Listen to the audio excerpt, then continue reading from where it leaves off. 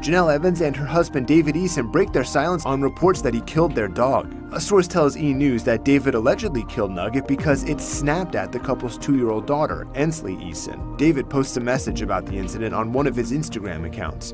"I don't give a damn what animal bites my baby on the face. Whether it be your dog or mine, a dog is a dog and I don't put up with that at all." The father of 2 adds, "I'm all about protecting my family. It is my life's mission. Some people are worth killing or dying for, and my family means that much to me. You can hate me all you want, but this isn't the first time the dog bit Ensley aggressively. The only person that can judge whether or not an animal is a danger to my child is me." David also posted a photo of Ensley's face, which appears to show a red mark on her cheek. Jenelle also took to Instagram to address Nugget's death.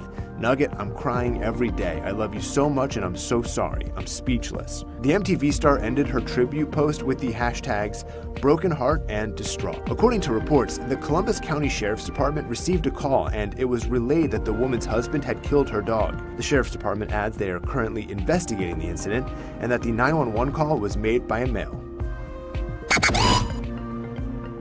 Thirsty for more celeb news? Make sure you subscribe to the E! News YouTube channel so you can stay informed on all the breaking updates. Come on, you know you want to be the first to know about all the latest hookups, breakups, arrests, and so much more.